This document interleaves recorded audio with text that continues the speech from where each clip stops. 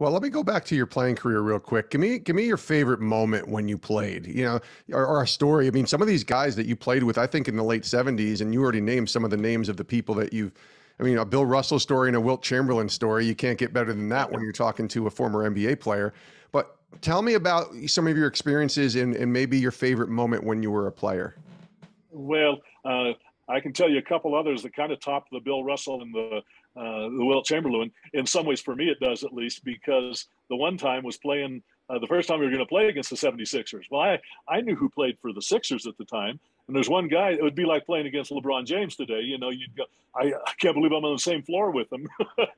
And I want to play against Dr. J, Julius Erving. And here he is, a 6'7" guy that can just jump out of the gym. And he's one of the greatest players ever.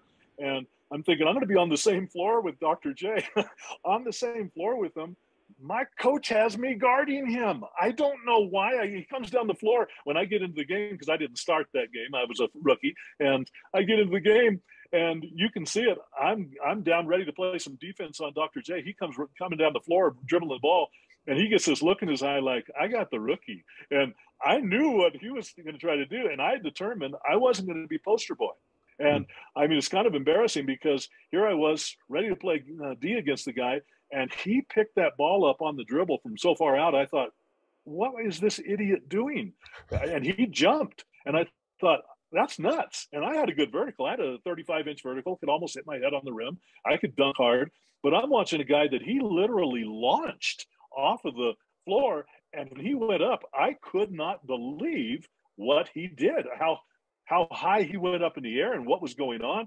And as he came, he jumped and came right at me. And I thought, it doesn't matter. He's going to come right at me. He's going to get an offensive foul called on him, and I'm going to be known as the greatest defensive rookie in the game. And he came for 20 feet right at me. And then I'd never seen any man do it before, but he had the most incredible body control. He turned sideways, came around the side of me, and dunked and hit my shoulder. And I threw backwards like he'd nailed me. I didn't get a foul or anything. And he dunked harshly on me. Let me tell you, I mean, he threw it down. Well, then we beat him that night. We had a really good team. And so we beat him. But the next morning I'm looking in the papers. Please don't let there be anything in the paper that comes out dealing with this here. And sure enough, papers come out. There's nothing in it.